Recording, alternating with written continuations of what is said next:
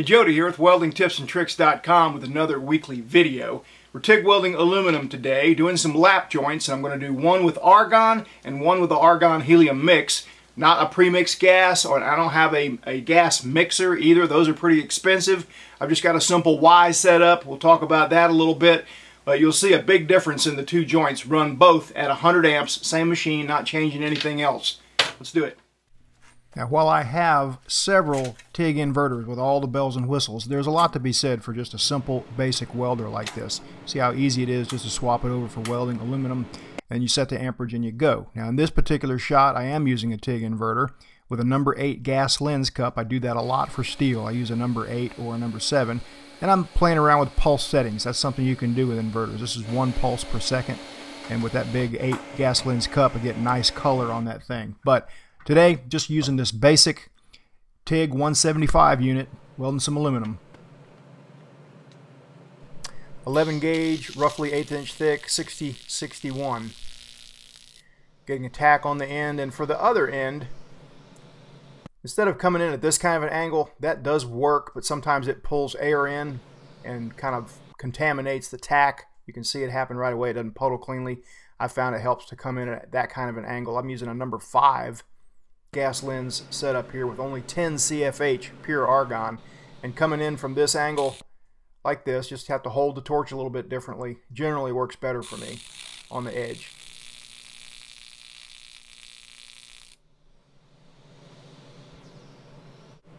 When I'm using a small cup like a number 5, that's even more important because you just don't have that big a gas envelope. So if you're welding over an edge, it's going to split the argon envelope and it's going to cause problems.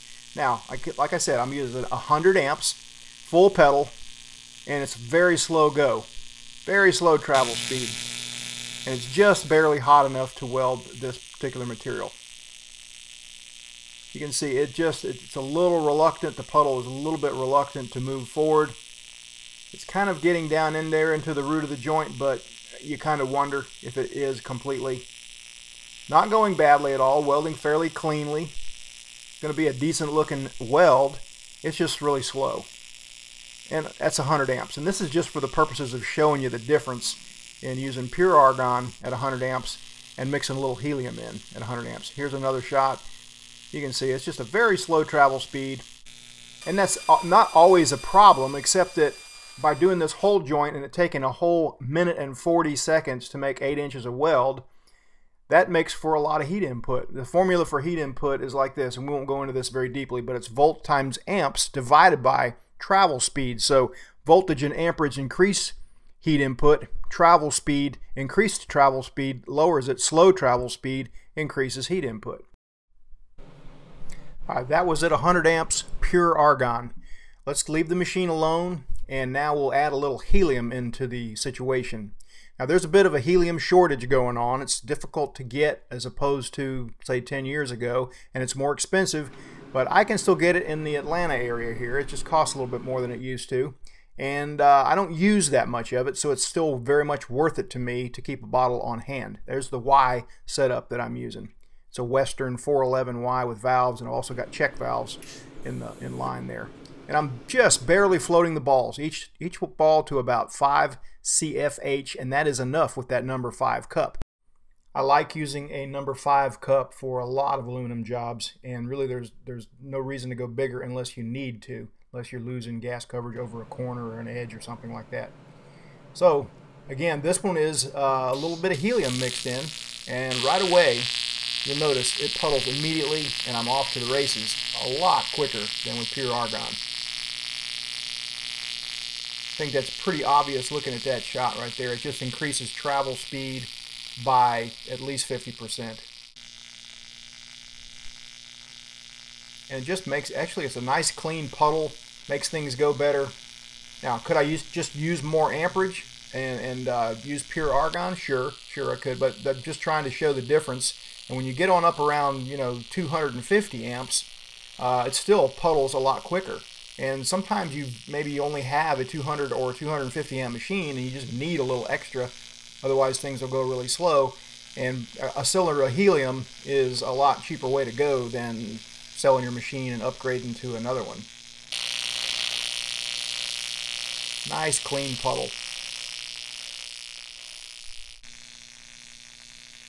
Alright, this particular joint took 57 seconds to do as opposed to a minute 40. It welded cleaner, it welded faster, it looks better. Now the point here is if you have a 200 amp inverter and you're welding 1/4 inch, you're going to be on the borderline of not being hot enough, and adding helium could get you over the hump, just like the difference in these welds with pure argon and an argon helium mix. So you can see already I welded the other joint too and actually penetrated all the way through because it was still a little bit warm when I fired up on that one. So again, review here, that was 100 amps, 10 CFH of pure argon on the first joint, and that looked like this. It welded fine, but it was kind of a slow go. Which slow is not always a problem if you're welding a small repair or 2 or 3 parts, but if you're welding 1,000 parts, then not being able to pick up your travel speed can be a big issue. Now let's mix helium in and we get an arc that looks like this without changing anything. You know, at least 1.5 times the travel speed. Much faster, a nice clean puddle, things just going a lot better. And the way I did that was a 411 Western Y like this with valves. A simpler way to just try this out might be just a plain Y with hose clamps. I'm showing you shots of the part numbers and everything in case you're interested in Googling that on Amazon or eBay and looking it up. There's the hose clamps that I used. You can get those at any AutoZone or Home Depot or anything like that. And I used 3 pieces of hose, 2 pieces 18 inches long, 1 piece about 3 feet long, and you might even want to double clamp them. Alright, quick story here for you before I let you go.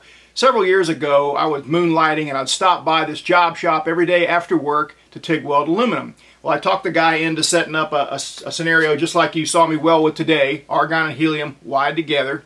And when I would stop by there and he'd be out of helium, I would just tell him, hey man, get some helium, I'll see you next time. It's not worth it for you to pay me what you're paying me per hour for me to weld with argon instead of the argon helium mix. It was that much quicker. Well, that's about it for this week. I didn't have a chance to slice and dice, polish and etch and show you the bead nugget profiles of these welds. I'll try to follow up in just a day or two with a part 2 of this video and polish and etch and show you and do a little preview of this so you can see right back to back the arc and the puddle and then the result. Alright, see you next time.